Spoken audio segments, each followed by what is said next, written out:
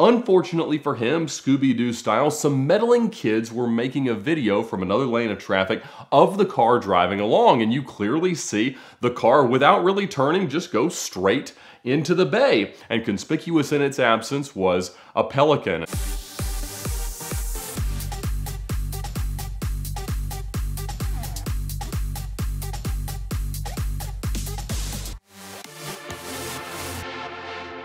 About 2 years ago, I made a video about one of those cars that's really gotten away that I really kicked myself for not finding a way to make the opposite decision. It was a 2006 Bugatti Veyron that at the time, and still to this day, was the cheapest one to ever sell. Now, I've been very clear that the Veyron is really the only car above my LP640 in terms of value, other than a McLaren F1, that I honestly do dream about owning. And the fantasy of ever stumbling across the world's cheapest version of it is obviously something that dominates my psyche. But at the same time, this car just couldn't be made to make sense at the time. And I shared the whole story of it, but the car's backstory was just about as insane as you could ever imagine. It really got interesting around 2009 when a man named Andy House drove it into the Galveston Bay. Now, obviously I like flood cars. I do prefer a freshwater flood, but what happened was he decided to just drive it into the bay, and he claimed to his insurance company that he did so avoiding a pelican.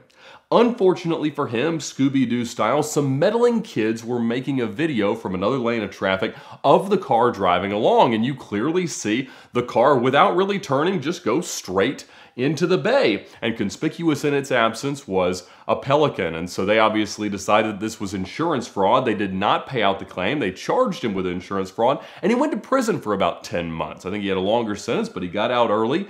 And during that time, and throughout the insurance investigation, the car had been kind of put in the custody of a Houston-based exotic car mechanic who at some point might have been interested in rebuilding this car. And so he had provided estimates and disassembled the car and kind of spread it out amongst about a 3,500 square foot warehouse where it sat for a very, very long time. But once Mr. House got out, he still had clear title to this car. And so he tried to sell it and did so to an exotic car dealer. Now, of course, since the insurance company did not pay out a claim, the title did not have a brand. It didn't have a salvage title or a flood title or any of the other things that would render the car unacceptable to most lending institutions to finance. And so this exotic car dealer, or I suppose its owner, got a $980,000 loan for the car. Now, a clean title, 06 Bugatti, could somehow justify that kind of loan, and most exotic car banks do not require an in-person inspection or any proof that the car is actually functional. So even though he had paid obviously a lot less than $980,000, he then had the budget to start the rebuild. Unfortunately, his dealership went out of business, he declared bankruptcy, and he stopped making the payments. Now, during that time, the car never moved. It stayed with the same mechanic in the same shop, and actually, he started to paint the car white. But unfortunately, this exotic car dealer's business went under, he declared bankruptcy personally, and so the car was repossessed by the bank, which they obviously discovered was not fully functional. Now, of course, all of the repair bills and the parts and the painting and everything that had been done to the car using that budget between the $980,000 and whatever he had actually paid to buy the car were now with this mechanic. And he starts threatening the lien holder that he's going to mechanics lien the car if they don't pay him. Of course, they decide not to, and they actually end up just giving him title to the car because his bills at that point would have been several $100,000. They would have had no real way to liquidate or even value what this carcass of a Bugatti might have been worth. So it goes into the ownership and continued possession of this mechanic, and he sells it again to a local Houston-based physician who has delusions of grandeur that he is somehow going to orchestrate the rebuilding of this car, and he doesn't. And so he asks the same guy to sell the car again for him, who then enlists Andy House, the guy who originally drove it into the Galveston Bay, to broker the car. So I start to see these Facebook posts, everybody starts sharing it, and the car is for sale in 2019 for $300,000. Now at the time, and still today, give or take $1 million is the market value for an 06 or an 08 Veyron with some miles on it. And this is a nicely spec'd car, but obviously it needs a considerable amount of rebuilding. And so I begin the process of trying to decide, am I gonna try to buy this car? Of course, I didn't have $300,000. We had just started to get some traction on YouTube and I was having a lot of fun. The app was growing. Everything was going really well in life, but I was still in no position to buy the car, much less finance the inevitable repairs. And it was really, really hard to estimate the repairs. And so I called Freddie Tavares, a good friend then, certainly a better friend now. And this was just at the end of his Gallardo rebuild, right around the time that he was starting the Murcielago project. So anytime a car is saltwater flooded, you're gonna get a tremendous amount of corrosion. And that was certainly present around the axles and the brakes and the wheels and everything along the bottom of the car, the turbochargers included.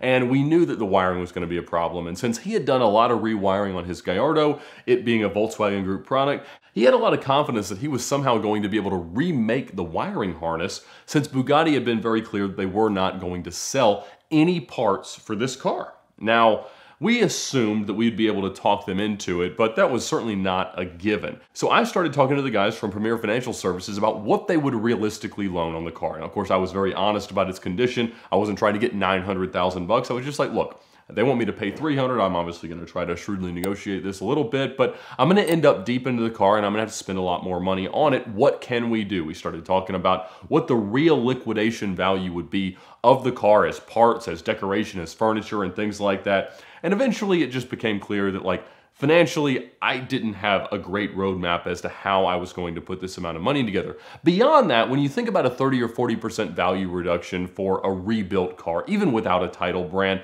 you're looking at a car that was probably going to be worth $600,000 to maybe $700,000 when it was done.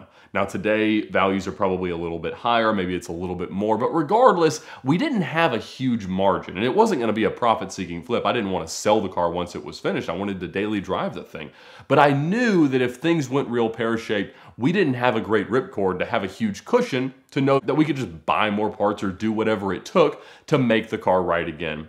And so I didn't buy it, it went away, we made some videos about it, and I know for Freddie, even more than me, it was really the car that got away because, again, both of our channels at the time were kind of at this point where we were starting to get consistent viewership. His would peak higher than mine would stay more consistent over time, but regardless, we weren't at a point where we could count on YouTube revenue to make a car that didn't make financial sense make financial sense. We were at the kind of point where if I got a ticket, the AdSense might pay for it, or if he needed an extra part, it might pay for it. Those aren't Veyron numbers, unfortunately. And since we couldn't be super duper confident on exactly when we could have the car finished, it was a really hard thing to pitch to sponsors. Of course, sponsors aren't gonna buy you a Bugatti, but they might offer some financial cushion to help make a bad day less of a bad day. But that wasn't really available at the time, and it wasn't something that we could do. And so we both had to kind of let it go. But I know he spent a lot of time on the woulda, coulda, shoulda, wished he'd been able to figure out a way to do it. Now, fast forward about a year, last summer, we were shooting our second Car Trek series. The first one being, who could buy the coolest exotic car for the price of a Camry? The second one was, who could find the most appreciated supercar? And we'd driven a really long route around Florida and up to Amelia Island for the first one, so we decided for the second series, we would do a fixed spot. So we wanted to find a place where we would have a mechanic, a track, a shop, all the different things that we could need to kind of build the storyline of a Car Trek series in one place. And we decided to go to Las Vegas. We rented Spring Mountain Racetrack out in Pahrump. We went driving up in the mountains. It was just a fantastic trip in my Vanquish, Freddie's Maserati, and Tyler's CL65. And since we needed to be able to ship cars out there and we needed a shop for the wizard to do his inspections of our cars, we called Houston Crosta of Royalty Exotic Cars, an exotic car rental company in Las Vegas. Now, when Freddie told his story of kind of his thoughts on this project back 2 years ago, one thing he had mentioned is that there are actually a good number of used parts on the market, usually on eBay, for Bugattis. And the seller of most of those happens to be Houston. Now, he's owned several of the cars personally. He has a red one now. He had a Mansouri modified one that he did a lot of videos with Daily Driven Exotics, and so he had rear-wheel drive converted that. He had done a lot of service himself, both in fixing it after he broke it and in doing some of the routine stuff, because the other monster in the closet, anytime you got a Bugatti that's been sitting, regardless of why it was sitting, is that the servicing is insane. The tires are $22,000 a set. The annual service, they say, is $21,000, and sometimes you can get a $10,000 service the second year, but then you got to do another $20,000+ one the next year.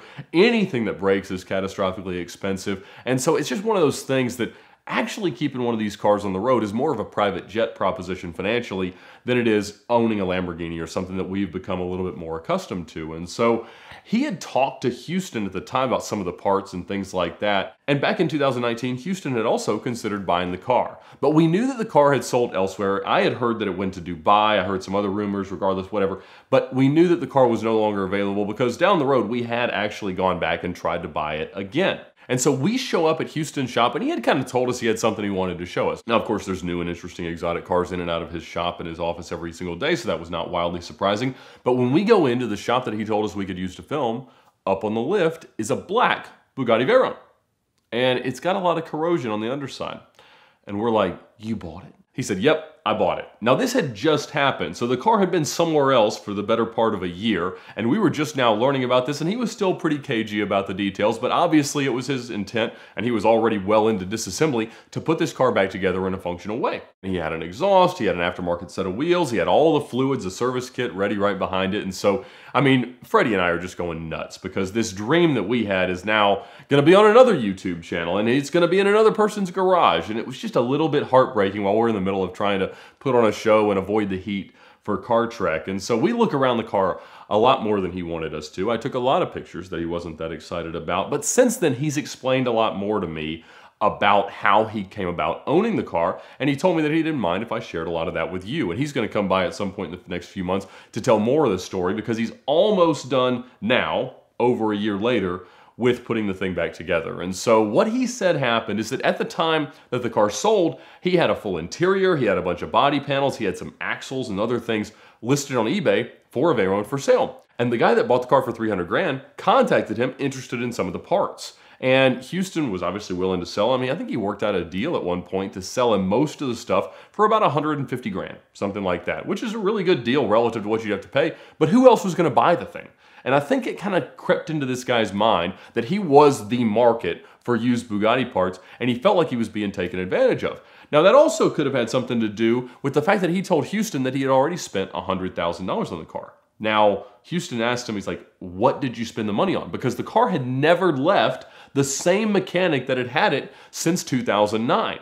He said, well, I paid him to paint the car black, and he did some more disassembly, and he did some more diagnosis and whatever, and so I'm another 100 grand in with that guy, 400 total. And eventually he just says, Houston, will you just buy this car from me? And Houston says, well, of course I will, but I'm not gonna pay more than 300 because it being black doesn't add any value to me, and I can't see any work that he's done. And no one's been able to show anyone evidence that the car will actually turn over. He's like, I wanna see a video of the pistons moving, because we don't know how seized the motor is at that point. Nothing happens, he doesn't hear anything for a few months, and then he said one day in his email box he gets a video, and it is of the car turning over. So at that point he agrees. He says that was the boogeyman of the whole equation, was whether or not I was gonna have to replace the motor, so sure, I'll pay you 400 grand, and he proceeds to start arranging shipping, at which point I think the windshield flew out of the car during open transport and shattered all over the highway.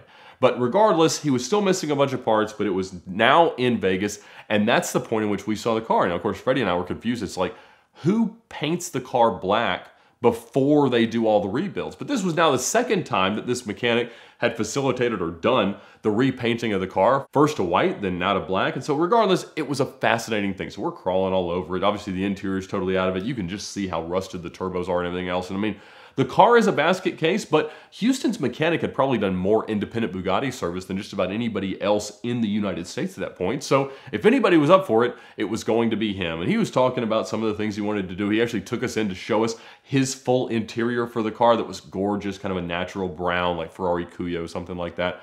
And he was getting rid of most of the gray interior and stuff like that. And so, you know, he knew he was going to need a lot of parts. And he told me this week that he spent over $250,000 on parts with Bugatti. So fortunately, obviously he spent a lot with Bugatti servicing his other cars and stuff like that. They did sell him a lot, including a wiring harness, which was the biggest issue. And so he is still waiting on a few over a year later. And so he's hopeful that he'll have most of the rest of the parts soon to be able to get the car to run. Now again, that doesn't include getting the car serviced. It doesn't include making the car drive. He said the Burmeister sound system is totally corroded, and that's over $100,000 to replace with new parts. He's not sure how he's gonna deal with that. It's a full fiber optic system. So it's not without more hurdles, but we did find the car, and I can't explain how shocked Freddie and I were. And I know that we both kicked ourselves because today, kind of like Freddie described in the economic video about his 675 LT, he's spent what he could have just bought a good car for when he started the project. But at the same time, he's created amazing content, he's gotten good sponsorships, he's made some AdSense revenue. And so it's not a wildly profitable endeavor, but it makes sense. And if we were approaching the project today, we could make it make sense. In fact, Houston has bought Alex Rebuild's channel. It's now Royalty Rebuilds, and he's gonna use that as a way to release a series of what he's doing with this car, including he's repainted it again. It is now purple. And nice shade of purple, I suppose. Wouldn't have been what I would have done with it. And he's obviously making the car a heavily modified example. He's probably gonna keep it rear wheel drive. He's gonna keep aftermarket wheels on it, aftermarket exhaust, maybe even an aftermarket ECU tune and stuff like that. And that wouldn't have been the way that I necessarily wanted to own it. I love the way they built the car in the first place. I loved how it was set up to go 250 miles an hour. And so taking it away from that would have diminished the experience for me. And so I'm glad it's him doing it that way rather than me trying to do it mine, because I know I would have ended up $1 million into the thing, which I still don't have. And so that would have been heartbreaking just to watch the car sit, collect more dust, and wait for me to be able to figure out a way to do it. But regardless, it was awesome to be reconnected with the car, and I cannot wait to see what Houston does with it in the future. We'd like to thank Patrick Adair Designs for their support of the VINwiki channel this month. Patrick and his team make some of the most amazing rings you've ever seen, including this one made out of carbon and the aluminum from one of the wheels of my LP640. They've just released a new automotive themed ring with carbon fiber and anodized titanium. It's a super cool looking thing, and whether you're looking for a wedding band or just a fashion ring or whatever you want a ring for, he has some amazing options. You can use the code VINwiki for a discount, so check them out now at the link in the description below, and thank them for their support of VINwiki.